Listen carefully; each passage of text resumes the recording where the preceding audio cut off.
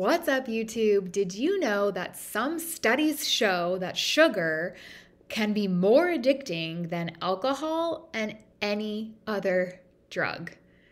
Right? Wow. I did not know this either, and most people don't know it. Sugar, in fact, can be so addicting and have so many long-term damaging effects, can lead to diabetes, and just with the dopamine release that it gives, it's almost like crack cocaine. And the addictioncenter.com says the addictive properties of sugar, it links those to those of cocaine.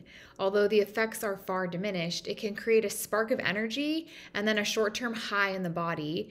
And so that's citing a dopamine release as the root cause of that short-term high. However, the long-term health effects, it's can be, if you have too much sugar, that can lead to obesity, diabetes, and just so many other things. Anxiety as one of them as well. And hello, my name is Kellyanne Rose, and in this video we're going to talk about all of the things that sugar does to you when you eat it and how to just like kick the craving to the curb and get back on regulating yourself. Because when you regulate your blood sugar, you also can, it helps like your hormonal balance. And as a woman, this is especially important to keep your hormones in check. So yeah, so when you cut sugar out of your diet, okay, let me just start with this.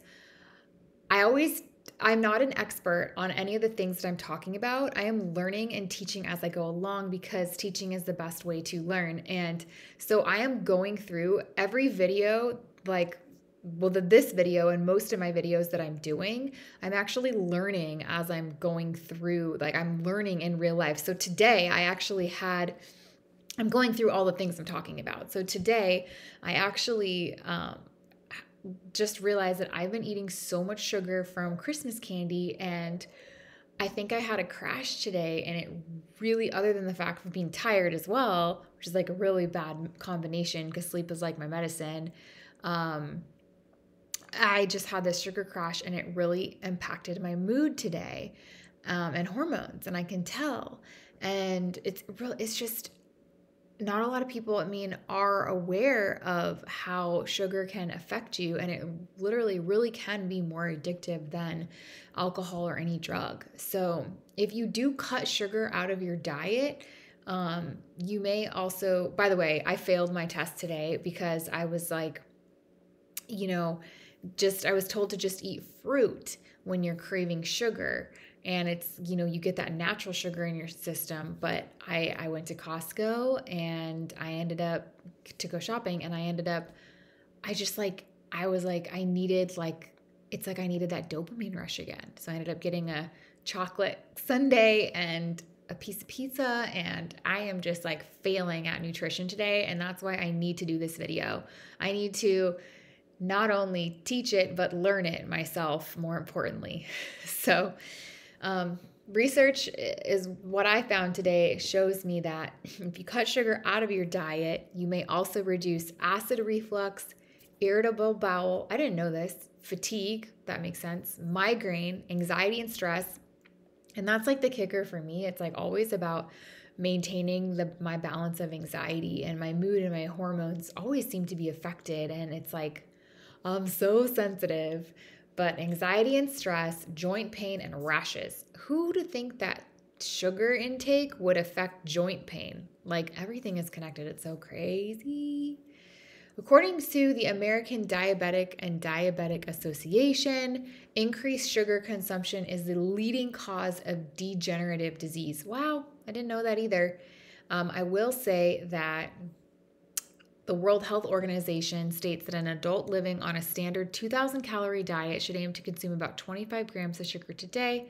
A single can of Coke contains 44 grams.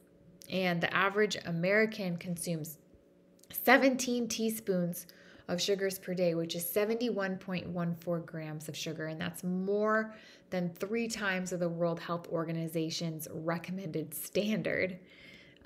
So Addiction Center, we already talked about this, how addictioncenter.com links the properties of sugar to cocaine. It literally has the effects are different and far more diminished with sugar, but it's that same like elicits this energy spark, and then it's a short-term high, and then it kind of weans away after the dopamine is released, after that short-term high, and then you get the long-term effects like the obesity and diabetes. So not fun. But in this video, we are also going to talk about how to kiss that sugar addiction goodbye. So we don't want that degenerative disease and all of the things that eating too much sugar comes along with. So, you know, first this is how you gotta kick it. First, you gotta make the decision. You're gonna commit yourself to just do a detox. You're just gonna not have the sugar. And I'm really proud of anybody who does this because it's really hard to do. You have to just decide to quit cold turkey, just like be done, and like decide that you are gonna be done. Stop all forms of sugar, white flour, artificial sweeteners, hydrogenated fats, MSG, and prepackaged foods. It's really hard to do that, but it's really good to do those cleanses, especially like now in winter time, because it's really tough to, we're in winter. It's like a really good time to cleanse, get all these toxins out of our system so we can kind of start fresh as the winter solstice is bringing us back to the light. The days are getting longer. It's a good time to detox. Add protein to every meal. That's going to be a way to help you get off that sugar and kick it to the curb, detox away from it. So include eggs, nuts, seeds, fish, chicken, or grass-fed meats. Eat the right carbs, so only non-starchy veggies. So asparagus, green beans, mushrooms, onions, zucchini, tomatoes, fennel, eggplant, and peppers. Non-starchy veggies are good. The Cleveland Clinic is saying to kick sugar to the curb. Include good fats at every meal. So this is just the same health advice that pertains anytime, but this is just going to help you overall. Go for those nuts and seeds, avocado and fish, which offer omega-3 fatty acids, and that's really good to get. Manage your stress. When you're stressed, your cortisol levels shoot up, so it's going to drive your hunger and fuel sugar cravings. So try to just manage your stress and keep it at a minimum, and then quit gluten and dairy. Wow, I really feel today by eating that pizza at Costco and the chocolate sundae, because there's a lot of dairy right there, and my body does not respond well to dairy because it also causes inflammation for me. So it says, quit gluten and dairy. It's not easy, but after 2 or 3 days, you'll have more energy and fewer cravings.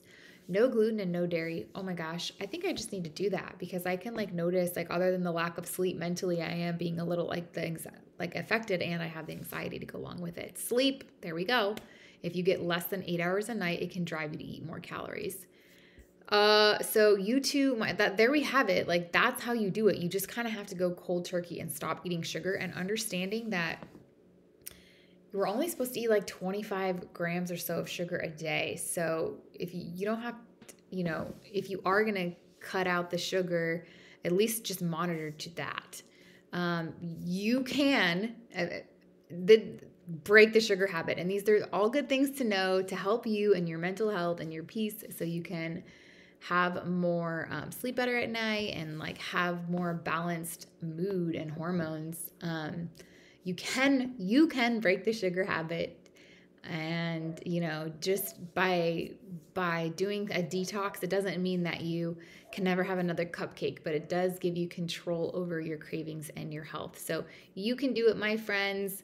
Again, welcome to my YouTube channel, and I welcome you to learn along with me and all these topics that I'm talking about. My name is Kellyanne Rose. Subscribe to my channel, please, if you're new, and I just look forward to learning alongside with you and sharing more fun videos with juicy video content. So go ahead and click like on the video, subscribe to my channel, and I'll see you next time. Bye.